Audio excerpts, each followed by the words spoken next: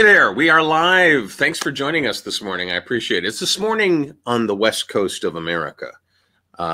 It's likely after 5 o'clock wherever you are. And if you're going to drink while we do this, fantastic. That is advanced behavior. I'm David H. Lawrence the 17th. You can tell that by the little banner in the lower left-hand corner of your screen. And in just a moment, we're going to meet our guests. I want to let you know that we're getting together today to celebrate a piece of work in voiceover artists and actors' lives that often give them fits. Accents and dialects tend to be one of the things that is mentioned most often as the thing that keeps me from working, from auditioning, from feeling like I'm an accomplished artist. It gives us pause. Do I really know how to do a Southern Mongolian accent? Yeah, they're not going to be able to tell. I'm just gonna do a Korean accent. They'll never know. This tends to be a whole massive field that people look at and go, well, I could do a New York accent. Who can't? And then when you realize that there are literally dozens of New York area accents to deal with, and when they say, oh, I can do a British accent, which of the 100 some odd British accents is that you can do? When you realize that, it gives you that moment of deep breath and you go, oh, wow, maybe I don't know this as much as I do. What do? I don't know what to do. I just won't do it. And it stops you from auditioning for things like audiobooks and commercials and narration and video games. Many of you have heard me tell the story of my friend JP, who was concerned about his native accent, of his Boston accent, until he got an audition for Call of Duty where they were looking for somebody from Boston. And he got it, he nailed it, and he booked it. So it tends to play in our performers' lives in many different ways. And joining us today is my accent coach, Jim Johnson. And Jim and Dan O'Day and Karen-Eileen Gordon have joined us all today. And they are, can you guys all just say hello so I know your mics are working? Hello. Hello. Hello, hello. Perfectly done. Perfectly done. Now, can you do that with a Southern Mongolian accent? Hello. No. Good job, Dan. Good job. Sorry, my screen froze for a moment. Yes. And scene. All right. So here's what we're going to do today. And we're doing it for a reason. I'll get to that reason in just a second. We are celebrating a little bit today because yesterday the doors swung wide open for the Accents class, which is a fairly new class that Dan and Jim have put together. That's why they're at the bottom of your screen holding us up. The Accents class shows you how to build any number of in-demand accents from scratch. And Jim's method is so interesting and lovely and precise and dependable. Because the one thing I haven't mentioned about accents is that once we're done creating our version of an accent, we sit there and we wonder whether it's good enough, whether it is competitive enough to actually commit to audio and to say, oh yeah, okay, I'm gonna send that audition in, or I'm gonna go on set and I'm gonna use that, or I'm gonna go in studio and I'm gonna use that. So I want you to know that you can join the Accents class by just simply going to that URL, voheroes.com/accents, and it will take you right to the registration page that shows you all the different things that you get when you join the Accents class. And if you wouldn't mind letting Dan know, because he's the one that runs that page, if you would let him know that I sent you, it would let me lord over him the incredible number of people that I would be sending his way, plus he'll give me a little something, something. And this class I took and was blown away. And it includes, this time around, the home study version of the class includes all of the materials that were used in the live class from earlier this year, plus something that I mentioned yesterday really has me kind of ticked off. And that is that you're doing a 5th week and you're doing it live. It's as if, no, we're going to go on vacation for a month or so, and then we're going to come back and we're going to give something that David couldn't have in his version of the class. So this 5th week that's live is going to be additional coaching, additional Q&A, additional material. And truly, what I've found to be so, and I'll stop talking here in just a second, I'm just so excited about this.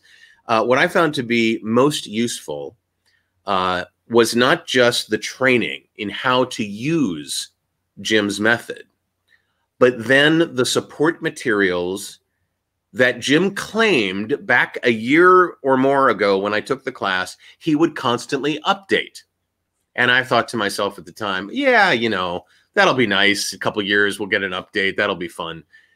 It started being updated immediately. And other accents started to be added immediately.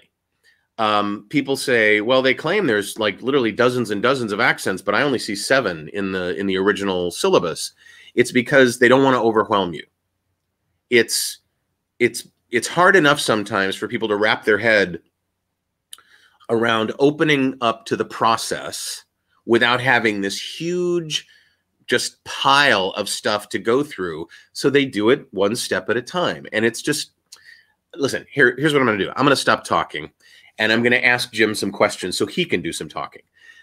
Jim, when you first started this whole notion of doing accents, not coaching accents, but doing accents, what led you to believe that you were going to be good at this? Were you one of the kids that sat down and listened to records and repeated what you heard? And tell me what happened. Yeah. Basically, yes.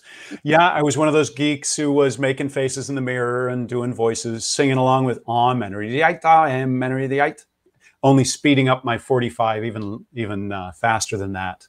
Wow. In the ancient times. So, yeah, I always messed with them when I was a kid, and then I really did find that even like heading off to when I was in school and I went off to grad school and even beyond that, I was doing it all by instinct. But I always had a pretty good ear, but then I had a number of things, some accents that I struggled with. And now looking back, there were also some things I thought I had that I actually didn't have, that I realized over time just by digging in a little bit deeper. Yeah. It feels as though, getting into the process that you teach people in the accents class, it feels as though you took a step back and you said, okay, wait a minute, let's figure out what the components are of all of these accents so that I can say, okay, here's this part of this accent. This is how you do that. Here's this part of this accent. This is how you do that. And it feels very, very step-by-step, process-oriented, which kind of takes out some of the guesswork. Is that a reasonable thing to say? I think so, because I've been teaching accents and coaching accents for easily a couple of decades or more. And it really wasn't until about I was working on methodologies throughout, but it was finally just a few years ago when I had a lot more lights lighting up in my brain, where I was putting together so many more things, where I started to realize commonalities and differences. And so some of it, I think, is the time that it took for me to stew on it. Mm-hmm. Some of it is also simply having put in the hours, both into the research of like working on the accent and trying to teach it or prepare to be able to teach it and coach it, but then also repetition. How many times have I had to teach this over and over and over again? So I sort of got in my 10,000 hours through doing that. And that's Thank you, Malcolm Gladwell. Thank you, Malcolm Gladwell. Even though some people find it a bit of a fallacy, but there's some truth to that at least. Sure. Because it really was just like a lot of things came together for me because I'm old and I've been doing the same thing for a while, you know? Yeah.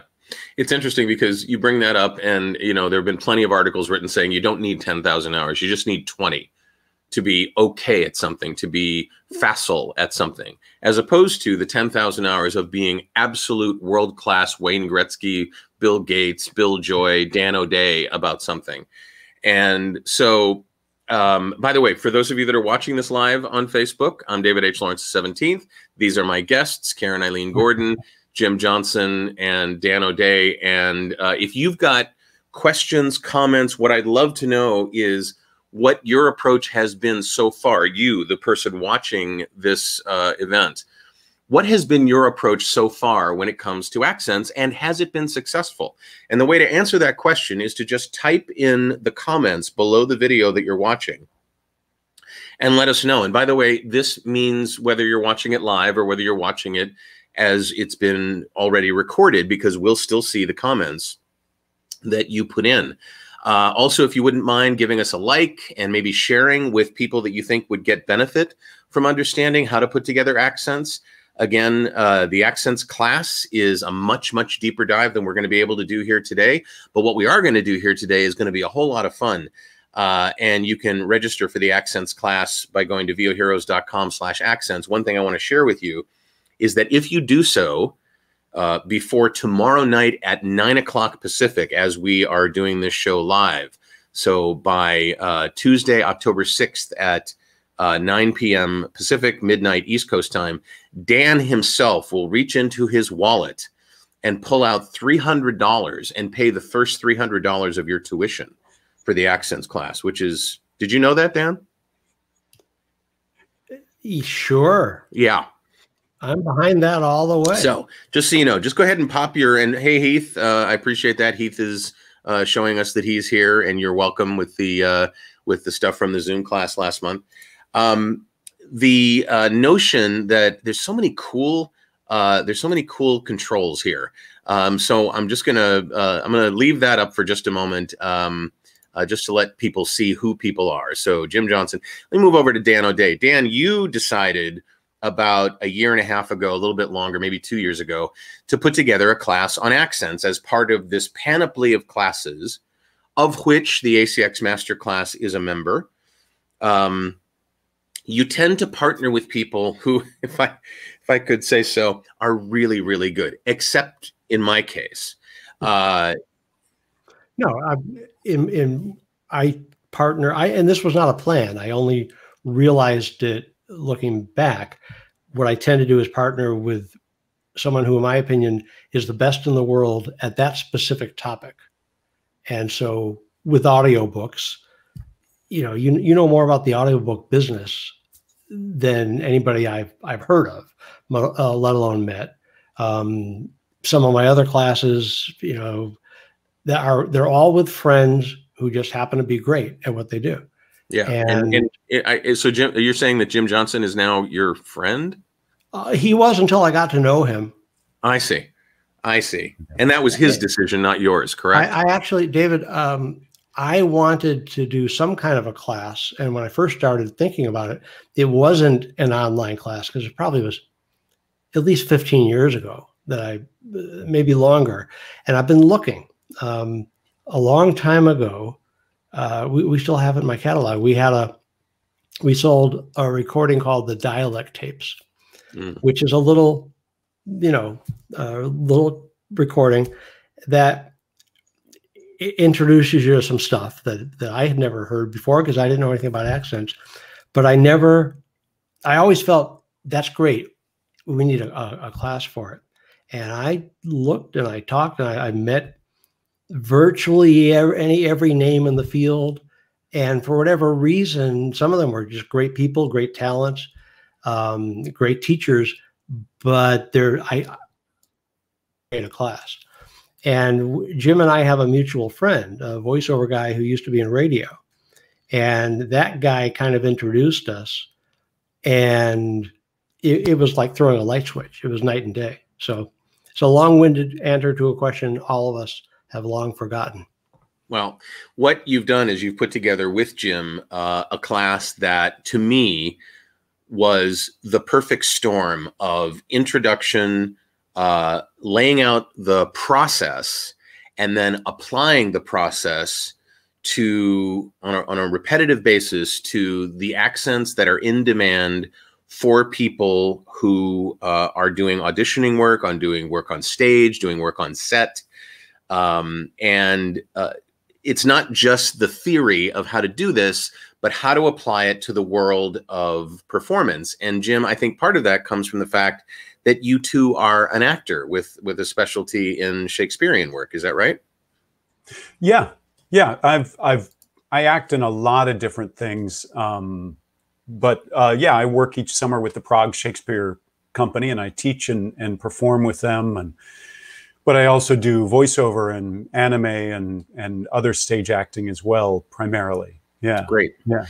So, so our fourth guest in the upper right-hand corner of your screens at home, if you're following from left to right, is Karen-Eileen Gordon. And Karen-Eileen Gordon and I have known each other for a long time. She is one of my VO Heroes pros, and she's also one of my VO Heroes coaches now. And your background is television, voiceover. I don't know that I've ever heard you mention stage work, but certainly electronic performance is what you do. And what has been your process for building accents, if any? Excellent question, Mr. Lawrence. So I have always considered myself to have a decent ear, like Jim mentioned. And something that I used to do as a kid was try and copy accents and dialects that I heard around me. Just like, I remember being 7 years old and trying to do that. So that was always fun for me from the beginning. So when I stepped into a professional creative career, I took that process in there with me and was able to recreate a lot of accents and dialects that native speakers affirmed for me were strong. So based on that, I thought, oh, well, maybe I can apply the listen, repeat, repeat, repeat, get it in my bones and my mouth. Even if it took me 100 hours, I would watch a TV show or a movie with a native speaker in that accent or dialect and listen to the dialogue and repeat it, like, over and over and over again. So that really has been my process, the listen, repeat, the sort of get it in my body sort of approach. With the affirmation of a native speaker saying, yeah, that's good. Yeah, I got that more than once. And then, of course, there were the times when I was like, I have this audition. I'm going to do the best I can. Nobody who's from this country is going to believe one word I say, but I'm gonna give it my best shot because okay. Everybody has really different ways of approaching this. George Utley, who's one of our ACX Masterclass students, and one of my pros, says, I started with the idea of finding a speech pattern close to mine as a base. Jim's analysis of commonalities helped me recognize which accents would be easiest to really get into, and I've been moving toward more strange accents from there. So I don't know exactly what qualifies as strange to each individual, but it's interesting. Do people, Jim, have proclivities towards certain accents that are based on their heritage or their lineage, or what's the story there? I don't think it's based on heritage or lineage, but maybe based on I think it's mainly based on their exposure.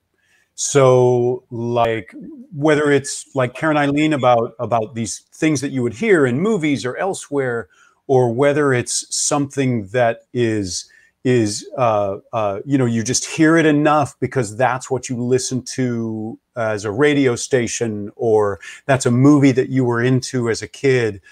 I think it's the familiarity actually that causes it. What's in your household? What are your neighbors like? My grandparents' neighbor, Mr. Mon, is forever my default for going to a strong Norwegian sort of accent. Yeah. Mr. Malm. He named himself after an IKEA product, right? Indeed, he did. Yeah. Yeah. If you're watching this and you have a comment or a question, we're going to be taking questions after we do some work here in just a moment, because the cool thing that we're going to witness in just a few moments is Jim working with Karen-Eileen to create an accent using his process from scratch. and it's going to be lovely to watch. I guarantee you, not because Karen-Eileen isn't the brilliant actor that she is, and not because Jim isn't the brilliant teacher and coach that he is, but because what you learn in the accent class absolutely works. And we're going to see an instance of that. But if you have questions about accents, about dialects, about executing them for auditions, for work on set or in studio, if you have questions about the voiceover world in general and how accents and dialects fit into that world, if you have questions that are fairly precise in terms of something like, how much of an accent should you use? How much, is it over the top? Is it just barely under the surface? I mean, how do you apply this? Do you apply this with a tiny little filigree brush, or do you apply it with a roller? You know, that's the way I look at it when I look at things, you know, with animation. And Jim, tell me if I'm wrong on this, but with animation in video games, often it's a broader approach to it than perhaps with doing an intimate MCU or ECU on camera, where you're kind of like hinting at it as a normal human being would. What are your thoughts on that? Oh, yeah, absolutely. I mean, a lot of it depends on what the audience is. What are they going to be ready to hear? Because you got to make sure that it's clear and understandable for them. If it's not, then it doesn't really matter. So that's definitely a big part of it. Is it a native speaker audience, or are you aimed at something that's more broad than that? Because you're definitely aiming for the listener's ear. That's a big element of it. Yeah. All right. So for those of you that are watching, please share this with your friends, share this with people in your, just hit the share button and share it with your timeline if that's what you'd like to do. But let people know that we're about to actually witness in person the building of an accent between Karen-Eileen Gordon and Jim. And I'm trying to heap as much pressure on both of them as I can. And I'd love to know from Dan O'Day, how am I doing? It's hard for me to answer that because I'm sitting here thinking, oh man, what if it doesn't work? Really? Oh, boy, we're going to look like fools. But I've seen Jim work, and I know Karen-Eileen has a lot more talent than anyone sitting at this microphone does. So I know they're going to do it, but not subjectively, you know, it's like, oh, I hope they do. And objectively, I know they're going to nail it. So, and the best part is, Jim, Karen-Eileen, if it's not perfect, you guys are going to look really silly. I'm fine. Yeah, you know? it's on us. Wow. Yeah. Thanks, Dan. I always know that when I invite Dan O'Day on Facebook, there's going to be something incendiary that happens. All right. So again, this is in service to the fact that the Accents class is now open for registration. If you go to voheroes.com/accents and register, Dan will pay the first $300 of your tuition, but you have to act before tomorrow night as we record this. Tomorrow night, Tuesday, October 6th by 9 p.m. I wouldn't wait.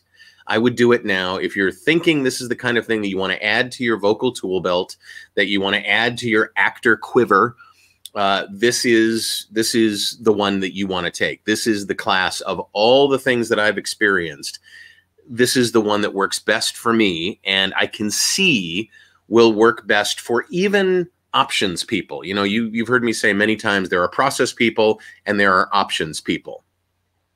But even though this is a very much oriented around a process, it's got so much for options people that you will absolutely love. So what I'd love to do is I would like to add Jim and Karen-Eileen to the screen. Hold on one second. How do I do this? I think I'm just going to. Oh, he's vanished. David has vanished. He's gone away. He removed himself. He did. That was, wow. Hello. So I have to say thank you for being willing to do this. I'm sure that this is nerve-wracking. I'm I'm excited. I have to say I'm a little nervous because it really is live. I have never attempted this. I don't know what we're working on. It's really in the moment. And I got to admit, I'm a little bit like, well, let's see what happens, because we haven't talked at all about what your background is, what you've got. Because normally I would check in with somebody if I'm going to do a coaching session. Yeah. So this isn't like the typical class, because usually I've given them a lot of things to work through and work on. And then we start to work in person and we fine tune. Okay. So we're a little bit before that, and I don't know what you know. Oh boy. Right? So what do you know? What do you know about a Northern Irish accent? Goodness.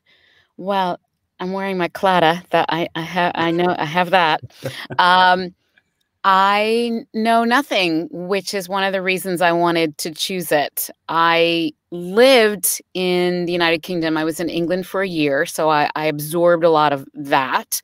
And I lived in France for a while, so I absorbed a lot of that. So I feel like immersion is one way that I have gotten to where I think I need to be with an accent. But with something like this, if I'm called upon to do something where I have no experience and nobody comes to mind that I can sort of channel as a base, I'm really starting at the starting gate, quite honestly. Yeah. That's cool. Okay. So typically I'd want to make sure that you've got more information and a deeper exposure to it, but we don't have the luxury of that at the moment. So in some ways, this is a little bit like, oh, holy cow, you just got the call and you've got to do this audition. Yes. And you have to do this like fast turnaround for how to do Northern Irish, right? And that happens, by the way, as you know. Yeah. Oh, it happens all the time. Yeah. Yeah.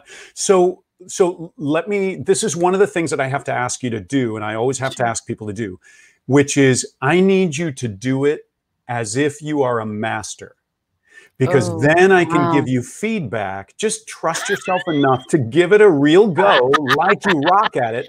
And then after the fact, you can be full of regrets. Like my wife is now at this point in our marriage. She's full of regrets because it's been a while. It's been almost 30 years. So, hey. Okay. So knowing that, and right now I'm just going to assume you have some sense of what an Irish accent is. I can hear it. Like, I mean, could I hear you take a run at it just so I can hear what comes when you just instinctively do an Irish accent? Okay. I have to tell you, I might barf. I'm super nauseous right now. That's cool. That's cool. I'm here to catch it. Okay. Oh, that's good. It's virtual, so it's all good. David, I'm checking in on David. Okay. Yeah, just checking in. We're watching. Okay. So like a master, and it sounds like I have permission to do it really badly. That's what I heard. You absolutely do. In fact, that's part of your job. Otherwise, I lose my job security.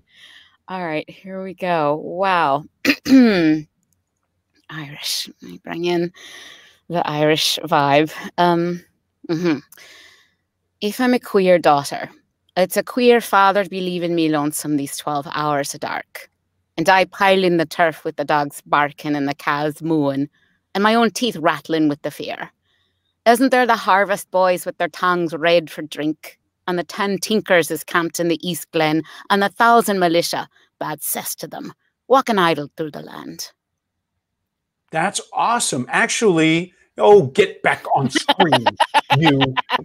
That was great. Okay. You know what? I think a lot of times when people think of an Irish accent, they immediately sort of go to the Lucky Charms kind of accent. Right? I apologize. Yeah, I do. No, I feel like, I got to do it badly. You're right. Yes, that's where I went. You didn't. You did not. And I need you to back off of that, because I'm going to be the one to judge you.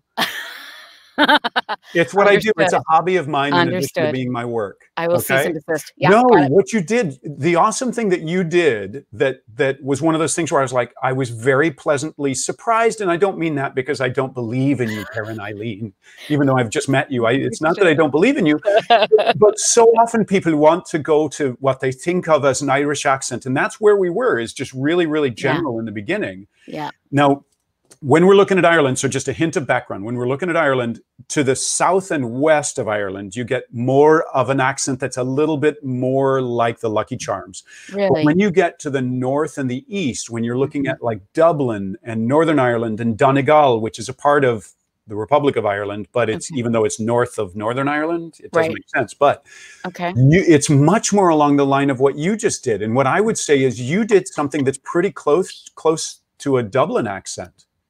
So you rocked it, lady. Wow. You really did. Yeah, that's why I'm like, you have to stop insulting you, because I'm going to have to really search to find things to insult you about. Okay. Okay. Agreed. Thank you. So one great thing that you did is you had the R on there. That sort of hard R quality that I think is a huge key to any of the Irish accents. Okay. Okay. So you're rocking at that. So part of what I always want to do in a coaching session too, is I want to find, what are you doing well that we can spread throughout? All right. And then what are the tweaks that we need to make? Okay. So the two big tweaks that I want to give you, one of them is going to be about the intonation, and it's actually not even a big tweak. It's a potentially challenging tweak. Okay. And then there's one sound that I want us to work on, which is it'll happen in Dublin too, but again, Dublin is almost like Northern Light. The Northern Irish sound that happens, it's the ow diphthong. So for example, you have the word cows and thousand. Yeah. Yes. Yeah. And it starts to become, because you would actually said something about maybe Scottish, right? Yeah, I'm Aberdeen. My clan is from Aberdeen, the Gordon clan. There you go. So. You had an interest in Scottish as well. The accent of this area, Ulster, it got changed significantly because of King James. He was King James IV of Scotland, I believe it was, and then became the King of England, and basically went, oh man, we need to hold on to Ireland. So any of you Scots who want to move over to Ireland, we got area for you here in Ulster. So a lot of Scots moved there, and it made a political shift and a religious shift, but it also made a dialectical shift. Wow. And so there's elements of Scottish that are in this. Okay, so that's part of why the accents. And so the thing that I was aware of as I was reading through was I'm taking my best stab at it, and my confidence level obviously is very low because I'm guessing rather than going, this is this region, this is what happened, this is what it sounds like, which changes the performance entirely, even as you're talking to me. So you're getting some orientation now, yeah? This is starting. Your brain is connecting with that. Yeah. Awesome. And the cows, do you give somebody sort of like a line reading? Like for cows, would you say like it needs to sound like this, and then we're going to try and weave that in throughout? So absolutely. Because it happens in the word thousand as well, for example. Thousand. Yeah. So the ow sound, as in how now brown cow. Yeah. It will go from ow to something more like as in dress. Dress. Or something close to as in trap. Like thousand? Yes, you're doing great with it already. Okay. And wow. Yeah, so like thousand. Thousand. Yes, and now do the same thing with cows. Cows. Yeah, I think you're doing really well with it. I'm going to try a little tweak on that. Let's go a little bit further, especially for this Northern Irish one that sounds a little stronger. Let's go towards the sound of trap instead. Say ow. Yes. And now one of the things I kind of hear you doing that has a little bit to do with intonation. Okay. So you had a good intonation thing that's a little bit along the line of this lift. Yeah. Yeah.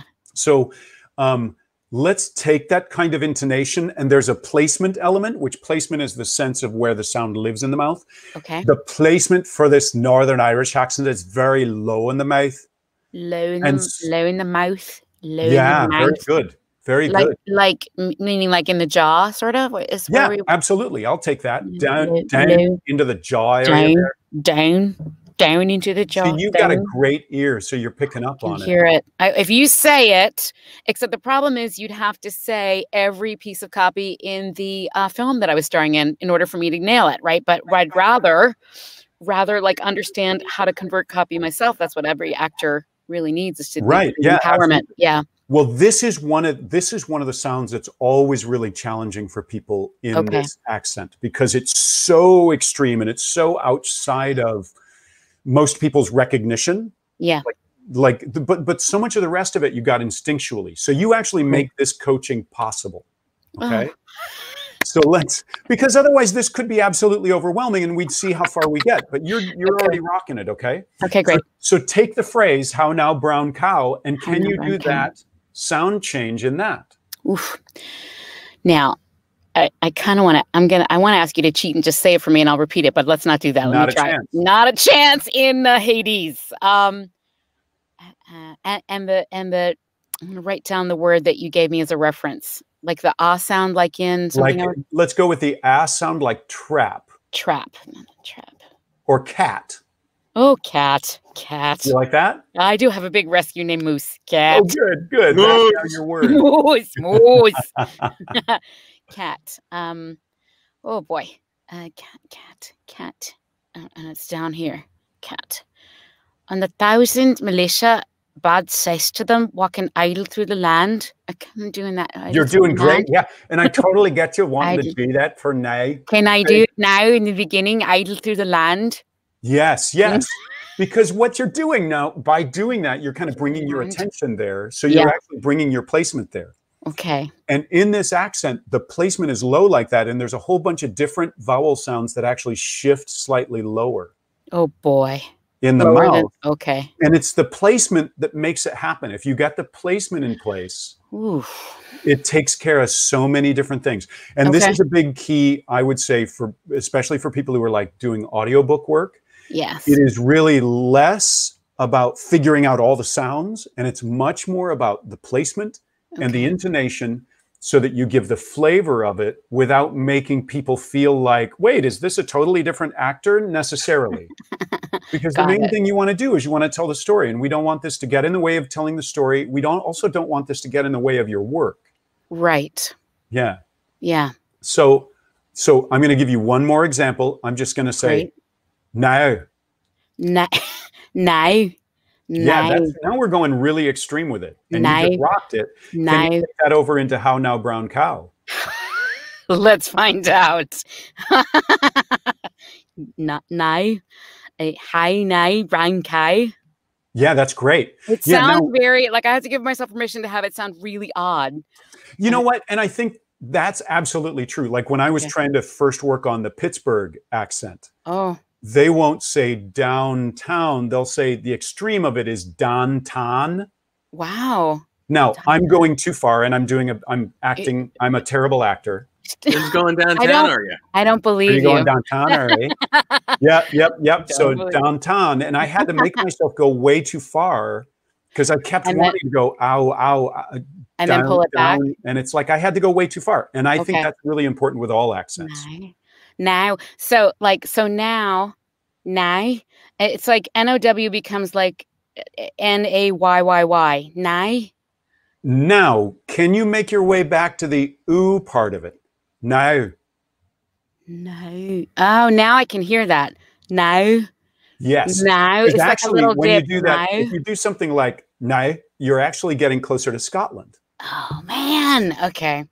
Yeah. Now they'll go all the way from there. They'll also do something like more like new and coo. Yeah. So that a hairy cow is a heady coo. Heady coo. Yeah. Okay. Yeah. So we really do need to get that ooh part on it. So say right now. Right now. Yeah, that's great. You found the second half of it. Right now. How now, brown cow? It's like 2 syllables. Now. How about that? Okay. Hi, now, brown cow.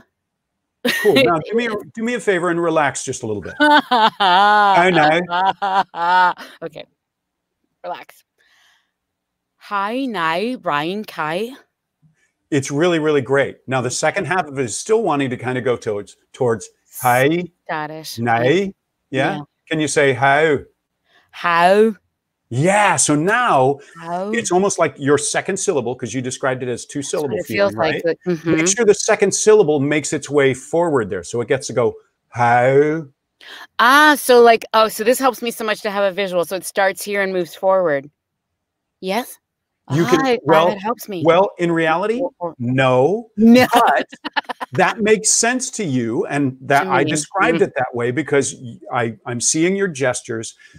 I'm a huge fan of physicalization of a lot of elements. Okay. And so I think that sense of it moving forward, because it does come to the lips, and you weren't getting it around to the lip rounding, even though it's a back vowel. No, it was staying here because I'm focused on the low jaw. Okay. All right. Let me see. It's a lot going on here. It's fascinating. Wow, Yeah. so exciting. How, now, brown, brown is tough. Cow. It all wants to be a question. So it's, oh, and that's okay. We do want to go towards the question for this accent. That's absolutely what we want to do with the intonation. Well done. Yes. Yes. So I think that you're really, really close to it. Right now, you're kind of going, how, like you're separating them almost. Yeah, because it feels, I mean, eventually they'll get mushed together, but like in the beginning, it feels like. Right now. Right now. If you say it, I can copy it. But in order for me to like find it in my own. Bring that over to Brown, lady. Bring that over to Brown. Can you? You're not going to say it for me. Oh, man. I'm throwing you into the deep end. I'm going to avoid that word. So let me give you one more word. Swimming. Go. Because right now you're the one in that phrase that you're struggling with has a consonant after it. Yes. So let me say out instead in this. Let me say out. Out. Good. Now Out. Same thing. Yeah. Oh, out. Brain. I'm having trouble with it. Out. Brain. Say your bra. Brown. Yes. Yes. We said brown. Woo! Can you feel that? So you said that time. Can I hear it again? I don't know. Let's see. Yeah. Brown. Find that second half even more. Say out. Out. Brown. There it is. Brown. You're getting closer and closer. Now brown. I'm still hearing you slightly, and I can see it. You're going brown. So look at my lips for a second. Brown. Instead of, can you make it to brown? Brown. Yep, brown. Brown. Yes. Brown. Now, can you say? Let's not go to Pittsburgh, but say downtown, but in that accent. Oh, can you say that right now? Right now. Can I say it right now? Downtown. Yeah, that was great. Okay. Downtown. We're going downtown there. Downtown now. Exactly. That's great. So you can feel it is kind of jaw oriented, right? Yes. Yeah. Now, the thing that you're already rocking at that people usually struggle with is the intonation. Oh, interesting. So the intonation has that scoop to it, and it feels like a question. Yeah. Yeah, it does. Yeah. But it's going to probably feel like a failed question. Yes, it feels like I asked the question and then I'm like, oh, that was wrong. That's the first thing I thought of. Like, oh no, yeah. That's great because because it doesn't sort of get the easy rise. It doesn't go, hi, now. That would be now, easy. Yeah. How? It doesn't get that full on, like it doesn't get the lightness to it. It's always got this weight sort of dragging on it. This helps me so much. The imagery, it's almost like a weight on the like because it would go all the way up, but we're like going to keep it down a little. Absolutely, we're going to repress the hell out of that. Oh, poor. Yes, okay. yes. So, how much can you? In the beginning, oftentimes in working on this accent, I ask people to sort of, I want to take away all your hope, right? I just won the lottery. I just won the lottery. Just won the lottery. It sounds like, well, why are you so pained? Won the lottery. And that's what it can feel like. Now, that said, a really good friend from Northern Ireland is one of the most fun and like open human beings I've ever met, who's like, yeah, let's do that. Let's do that. Right. Yeah. So this is not what that is, but I think it's oftentimes how Americans sort of experience it. There's an intonation quality in this that's kind of like whining. There's an off-pitch quality to it. And that whining, if I whine really strongly, that's a lot like this more Northern Irish kind of thing. Oh, if I whine really strongly. Only the funny thing is that they can actually have hope and be expressive while they have the sound quality that we interpret as kind of leaning in that direction. It's really helpful.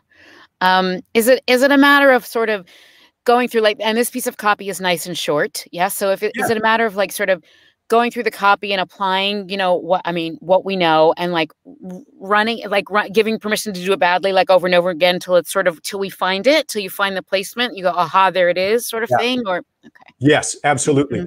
Now what I do, so again, we didn't get the this was a cold, this is a dump of information. We didn't get that, because what I'll do is my materials lead people through all these different practice sentences. Okay. And then through a monologue, and then also everybody in this class, I do a couple of additional monologues that I send recordings to everybody, where I make my way through it and demonstrate these different elements. Great. And then we come into some coaching. Oh, I see. Yeah, so you do get the things that you need auditorily, but then I find I am such a gesture fanatic, because even if you're somebody who learns auditorily like you, you notice I can't help but talk with my hands, right? Yeah, I do the same thing. Yeah. And so awesome. So many people, that's a big access point for them. Great. So I want to work on it by feeling out, what is that feeling of this accent overall? And you seem to like this kind of thing. Like that kind of image, you really lit up for that. Like a blanket on, I don't even know how to say a blanket on top, a blanket. Yeah. Now don't give in to the glottals as much. That's like that blanket is going to sound a little bit more Scottish. Like that blanket. Blanket. Yeah, the stronger that stops, the more that it's going to sound like Scottish. Got it. That blanket. It's much more like Americans do it. Blanket. Blanket. Yeah, it's like a gentle stop at the end with that T. Blanket. Yeah. Okay. So that's that intonation of this accent right there. It's great. Do you want to take a run at least a couple of lines of that? And let's just see what sticks. Let's just see what comes out. Yeah. And that's great. I'm just talking to you in it now. You're talking to me in it, and I want to that repeat exposure. everything you say, because then I can get it better. Oh, that's awesome. Already I hear it happening right there. It seems like you're really grabbing onto it. Grabbing onto it, yeah. You're a repetition person. And I'm a repetition person. Yeah. That's awesome. All right. So do we have time for her to just try a phrase of it? We have all the time in the world, Jim. Wow. What do you think? All right, but here we Karen-Eileen, go for it. Here we go. I'm going to remember trap, cat, now. Okay, trap, cat, now. Sort of like my markers. Trap, cat, now. Good. Say now. Now. Yeah, we're going to go. Now let's go too strong. Now. Now. Good. Yeah. Now. Cool. We kind of made fun of it. Yeah. But right now. Right now.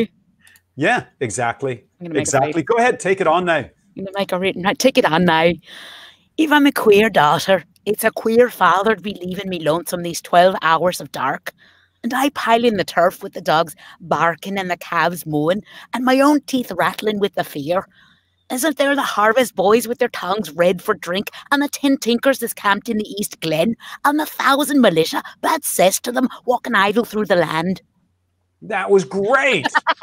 Yeah. Now you could have gone a little further with thousands with that change. Thousand. Yeah. Say like thatched roof. Thatched roof. Thatched roof. 1,000. Yeah, that got you to kind of like dig it in even that little bit deeper. You can slide into that 1,000. 1,000. 1,000. It oftentimes feels really wide. The sound for people. 1,000. Wide. 1,000. I got it. Great. Now, one more tweak I'd give you is you said, if I'm a queer daughter, and the T happening like that is the way that it tends to happen more in the South and West. Yeah. But in the North and East, it tends to happen very much like the same way a little bit ago when I said, oh, you're making your T's a little bit Scottish there. Yeah. With this accent and with so many different accents, you need to do the T's the way you would in the way that you speak. Can you say that word in your own voice? Daughter. So it's very D-like, yeah? Yeah, daughter. Now, conceptually, I go into phonetics. This is a tapped R sound. Well, you know some Spanish?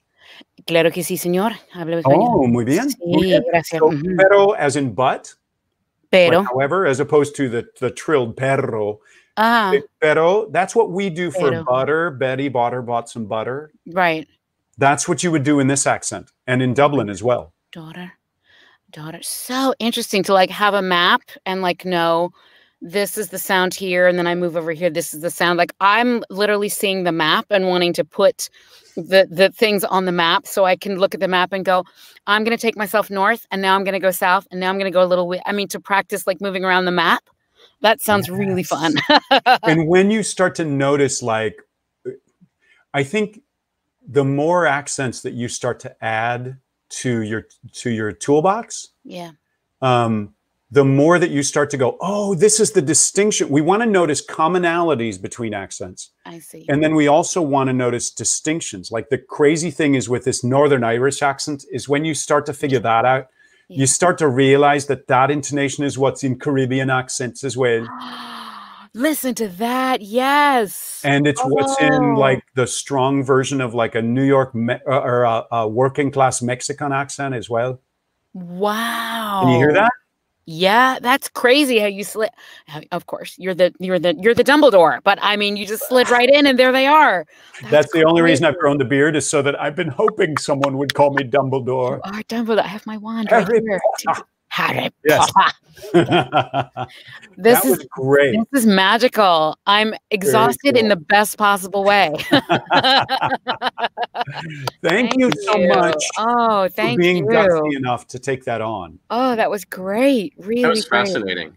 Absolutely fascinating. What happened to Dan? Where did Dan go? Dan, come back. Come back, Dan. Dan left for a moment. He'll be back. Believe me. So as I was listening to that, you know, I have been through the class, and so I watched the process. And for those of you watching this live, note that that's the process. There's Dan. Are you back? Yeah, I am. Okay, good. I was watching. Don't want to know where I was? Okay. No, I don't care. Okay. Couldn't care less. I want to know. But what I was noticing was the process is once you get used to the step-by-step process, you apply it to whatever is being presented to you. And that is something that doesn't feel like what I've seen before. It's what I experienced when I first took the class, because to me, when I would take other people's classes, and I can't remember in particular who I'm talking about, it just was the general feeling was you never quite knew if you were getting it right. It was like a judgment call. It's like, yeah, I think that's right. I don't know. Is that right? You know, but here it was very much like let's take a look at the different pieces of it and then put everything together. Karen-Eileen, when you made those little tiny breakthroughs like cow and the trap, no, and then the tapped R's, you know, daughter. What did that feel like? What did you experience inside in terms of joy, satisfaction, accomplishment? Yeah, it felt literally like a piece clicking into place. It was very satisfying, and like something was found. That's literally what it felt like. Usually I'm like doing the best I can and repeating till I feel like it's in my body and hoping that it's solid enough. And this time it was like, this is absolutely where this is, rather than wondering or hoping that it's close. And I can typically get pretty close, except I don't know how consistent I am, right? If a native speaker heard it. I want a native speaker to not be thinking about my accent, but like watching the performance or listening to the stage piece or to the voiceover. I want, you know, the native people to go like, what a great character, rather than where does she think she's from? Because that's not how we talk here. So I felt that clicking into place, to answer your question. Is that a reasonable standard to hold oneself to, Jim? Well, you know what? I think it depends on who your audience is. Because to me, whenever there's dialects mentioned in a review, it's pretty much always bad. Yeah. On rare occasions, it'll be good, but sometimes I'm concerned about that, because if somebody's focused on the accent, if an audience member is focused on the accent, then I think it's probably getting in the way. I agree with one that, way or another. Like, boy, that was clear speech. I think a terrible thing, a wonderful, terrible thing that somebody once said to me after a performance where I was doing a role. It was Shakespeare, and they said, "Oh, it was so clear." And I was like, "Oh, that I'm actually going to take that as a bad note slightly, because what you walked away was feeling that it was clear, so I wasn't reaching you as much as I would want to. I made you go logical on me and think about, what is he doing that I'm enjoying?" So would it be fair to say that the metric for success isn't necessarily purely the precision around an accent, but rather the delivery of a story with the accent just receding back to not being noticed? Absolutely. Good or bad? Absolutely. I'd say when I've coached this accent for an American production, I want to make sure that the accent doesn't get in the way of the audience being in the story.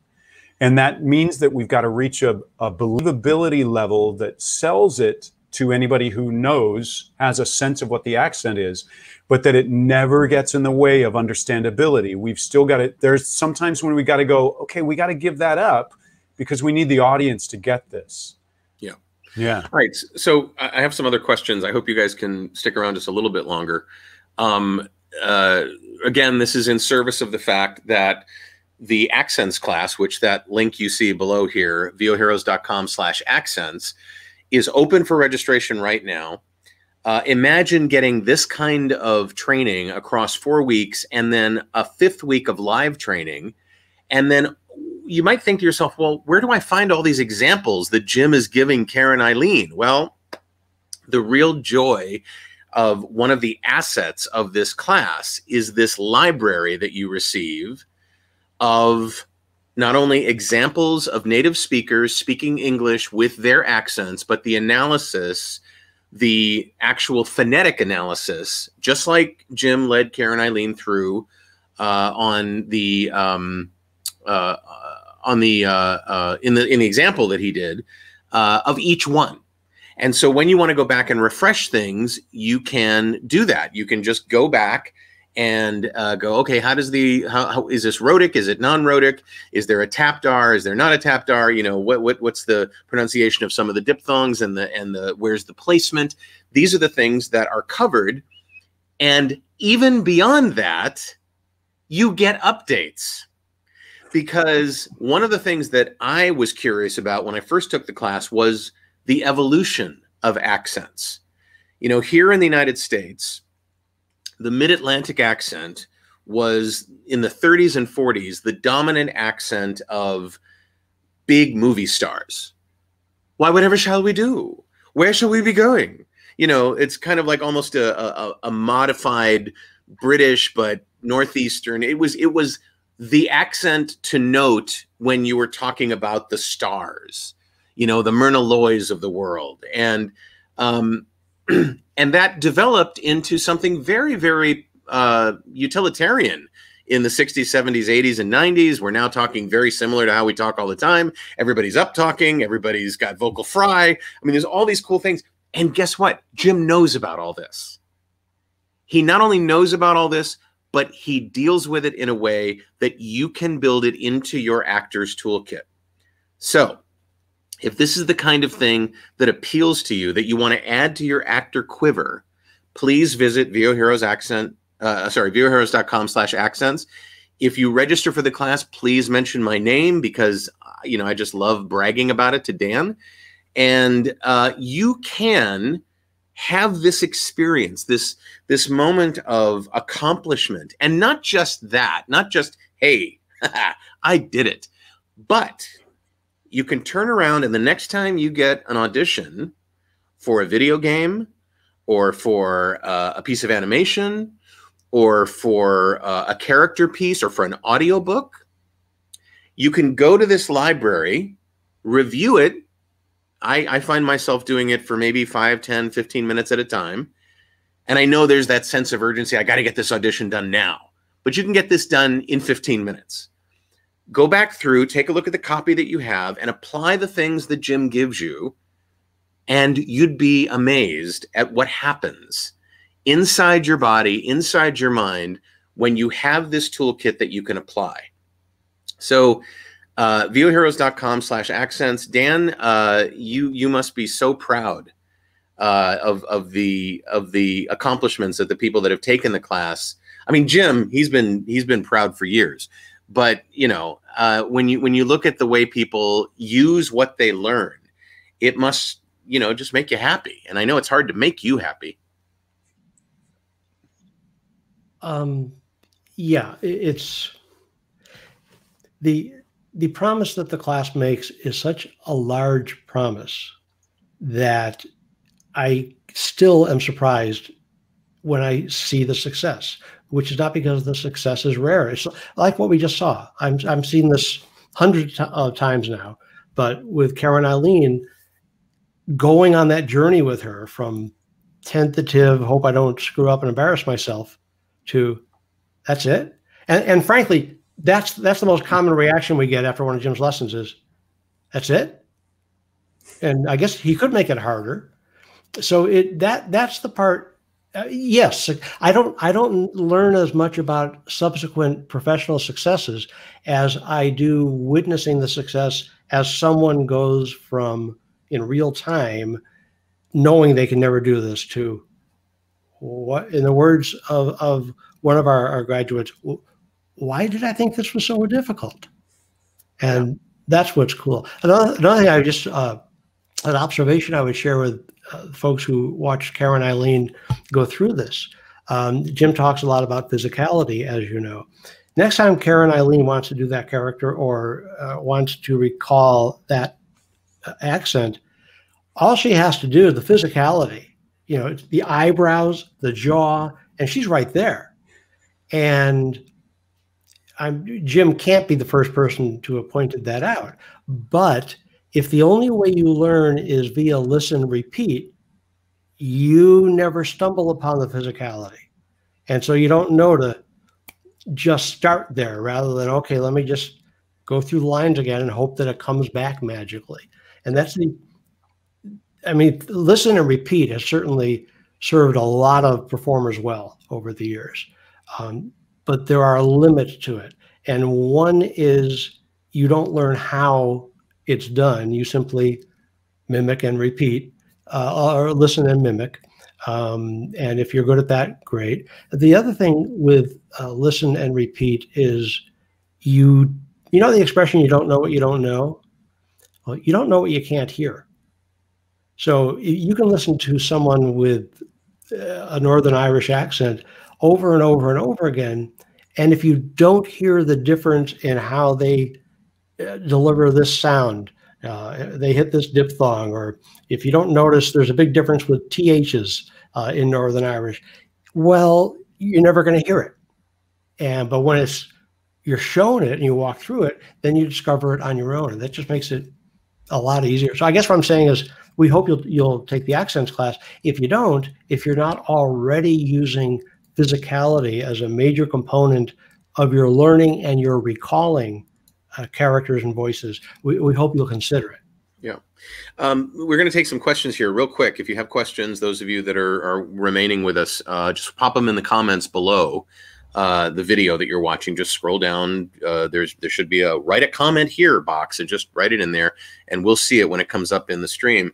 But Jim, we've talked a little bit about how to do these things, what it feels like, how to arrive at the physicality, the sound of what we're doing. When you have students tell you why they just simply can't do this, or they're concerned about their ability to be successful, I can imagine any number of I guess excuses is one way of putting it, but reasons, you know, why I can't do this. What are some of the common ones that you've heard? Too hard, can't make my mouth move that way, I can't hear when I'm correct. What have you heard that that you've been able to look at in your process and kind of obviate? You know, I think it's a lot of those very same things. It's just, well, I don't have, the biggest thing I probably hear is I just don't have a good ear. And you need to have a good ear to learn it. And now Karen-Eileen has a good ear, but there were a couple things that you even struggled to hear as we were working on like the ow thing. You were like, oh, if I hear that, but then I need to hear you say all of those words. And I'm like, I'm not going to give you all those words. But if I can help you to understand an access point, that's what's essential. And I think that's what people have run into in the past who can't do accents, is as a generalization, they haven't found an access point. And what we need, so one of the things that I would want to reinforce with Karen-Eileen over time is going, so every accent you work on now, you need to physicalize, if you're not already, which it sounds like you might do that to some degree, but you need to figure out what exactly is the physicalization of that placement, like how you put your hands there to feel that. And what is the physicalization of that intonation that you latched onto that one? And as you start to work on your accents tool belt, your toolkit, what are the different like intonation elements that you find, that you physicalize, and that makes it really accessible to you. Then once you can physicalize it, you can see it. So now you've got a visual, in addition to the fact that maybe you hear that person in the recording doing it, and then you're hearing yourself doing this as well. So then you now have all these different possible access points to that intonation. Yeah. Katsy says it's cool to see how much the physical aspect instantly changed what she did. And, you know, I always think about not only the visualization, but the sort of insinuation into your ongoing thing. Like you can't spend your time, especially if you're on camera, going, now I'm going to talk like this. You know, you can't use your hands to help you do the stuff. But what happens is, like with anything, over time, it gets easier as you give yourself experience. And I'm sure that's part of it as well. What do you tell people, Jim, in terms of how much they should practice? Well, it's challenging because it's different for each individual. But what I would say, you are better off practicing on a regular basis, even for a smaller amount of time, than putting in 2 hours working on it all at once. Or at least what the 5 minutes thing is reinforcing it, is touching base with it. So you go, oh, yeah, this is accessible again for me. Yeah. But it varies so much from one individual to another about what their process is. The important thing I'm trying to do with everybody is give them an access point. Mm-hmm. And make sure that they have a way to hold on to that and come back to it. So oftentimes, something that we barely did, but oftentimes one of the questions that I want to ask folks is say something like, okay, what did you just do there? How do you describe to me what you just did? So that when you can describe it to me, and if you don't feel certain, you don't seem certain when you're saying that, I may say, so it's this, and one of those will oftentimes you'll latch onto. And it might be what you said, or it might be what I said, but that gives you an access point that you can really hold on to and carry forward. So last call for questions. If you have a question, write it in the comments below. We'll see it about 15, 20 seconds after you type it. But we're wrapping things up here. And what I wanted to say to you was, if this is something that has been a challenge for you, if this is something that you thought, I just, you know, there are people that are adept at this, and then there's me. I'm here to tell you that likely isn't true. Certainly there are some people who just, you know, who have a little bit more of a challenge at it than others. There are some people who just like latch onto it because it's really cool and it fits with their zeitgeist and it's just really awesome. But I've seen people who I've known as clients and thought, oh, this might be a challenge for them. And I've watched them nail things in class, and it's really, really cool. So this is the home study version of it. If you go to voheroes.com/accents, you'll find all the materials that you can take at your own pace. You know, your life is happening the way your life is happening, and you can access these materials at your own pace. And then there's going to be that 5th week that is going to be done live, which kind of, frankly, has me a little ticked off that I can't take advantage of that. But I'm okay. I'm okay. I'm fine. If you go to voheroes.com/accents, please, if you register, please mention my name to Dan. Say David sent me, or David, or just say, you know, XVII, whatever you want to do. You'll see a comments field, which is a great place to just say, you know, David sent me, or whatever you want to say. Yeah, and don't put any questions for this in the comments field on the registration page, because I won't see them. Only Dan will, and he is ill-equipped to answer your questions. If I knew what that meant, I might be offended. See? There you go. I have a question. Yeah, go ahead. That I would love to know how many accents. I feel like the number is going to be very big, but I'm just wondering how many accents with this course we might be able to put into our beautiful treasure chest. Well, what we do during the class, so during those weeks, is we work on 7 different accents.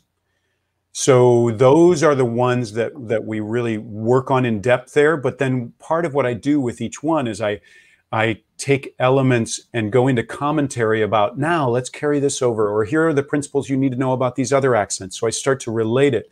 And those accents are set up to give you these different elements that you can then start to piece together into a bunch of different accents. Because part of what you also get then are all of the materials that I have spent way too much of my life developing and fine-tuning, and I'm constantly on the road recording people, so that I've got examples of native speakers too. And I'm actually just finishing up a couple more, so it's going to be a total of materials for 50 different accents. 50, actually. Yeah, 50. I'm going to hit the big 50 with the number of accents. Wow. And I also, I want you to understand, hang on a second, Dan, I'll get right to you. Sure. I want you to know that because these are additive, right?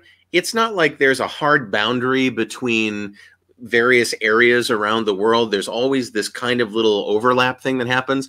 I had the lovely opportunity to have lunch with Jim back before the pandemic when he was here in Southern California recording, I don't remember how you described it, but it was kind of like Mexicali, up-talking Southern California Hispanic English kind of thing. And, you know, and then I go and I watch the news at night when they're talking with, you know, somebody who saw an accident happen and they happen to be of Hispanic descent. And it's like listening to Jim tell me what he recorded while he was here in town. So it's not just the big 7. And I'm assuming that the 7 are arrived at because they're the most often in demand by performers and by people that are asking for accent work. Yeah.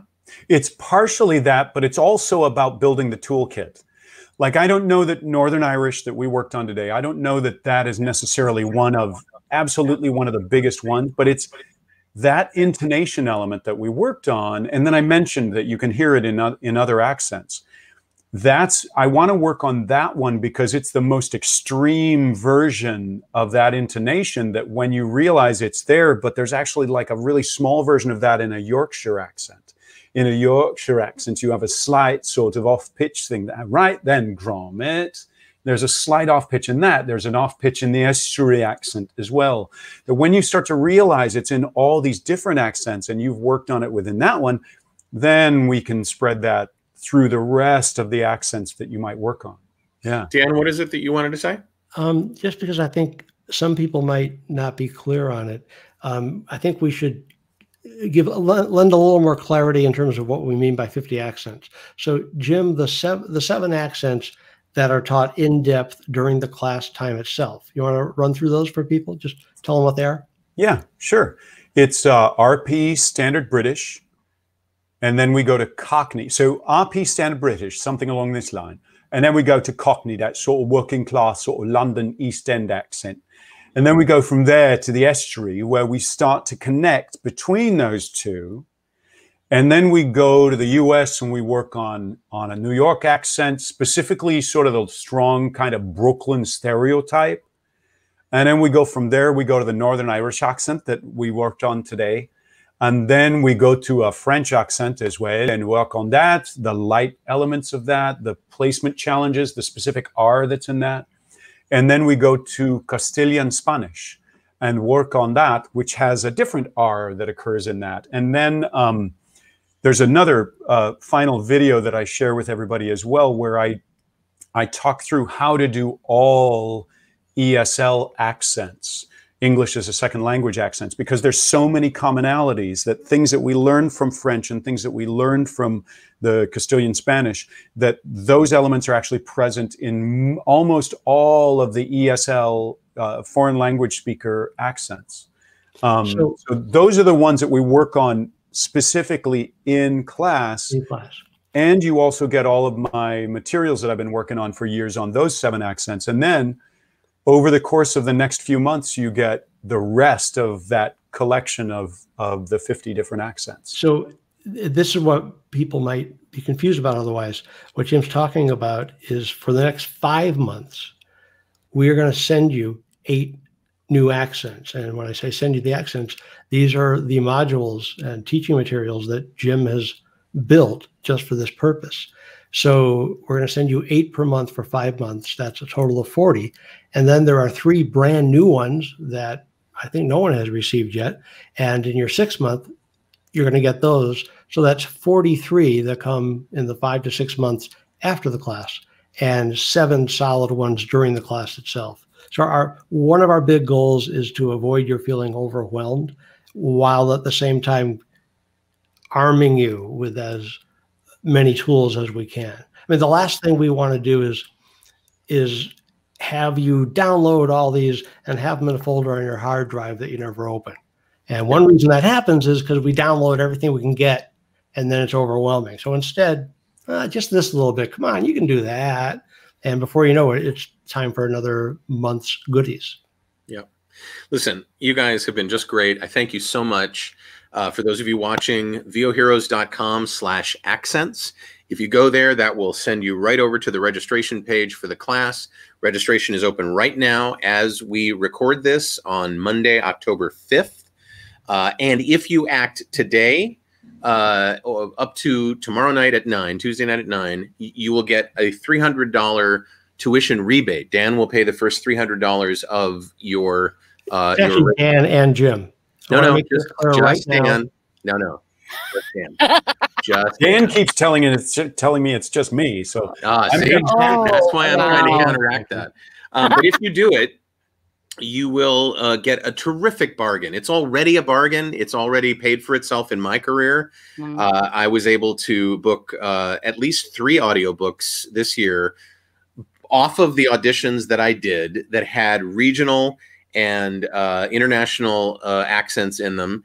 And I didn't get the reaction of, oh, that's a really accurate accent. What I got was, wow, yes, let's go with you. And that's all I wanted. I didn't want like, A+. I could hear you were actually on the west side of Cleveland, not the east side of Cleveland, So, and you find out so many really cool things along the way, which is so lovely because, in addition to just recording everybody, Jim's traveled the world. And so he understands the politics and why things happened the way they did and how the nomadic journeys of certain peoples made these accents happen. He's a student of history as well. It's just this lovely deep dive into more than just listen, repeat, yeah, you got it, which is just great. So voheroes.com/accents. Thank you everybody for your lovely comments about how much this has been enjoyable for you. I appreciate that very much. voheroes.com/accents. Mention my name and nothing special will happen for you, but I'd appreciate it. So Dan O'Day, Jim Johnson, Karen-Eileen Gordon, thank you for being our guinea pig /victim/actor today. It was lovely. Yeah. And that'll wrap it up for me. I'm David H. Lawrence the 17th. I thank you so much for watching. And if you're watching this on replay, you can still put questions and comments in the comments below. We see those as you watch the replay. So thank you for showing up. I appreciate it very much. And I will say goodbye. Thanks, guys. Thanks, Dave.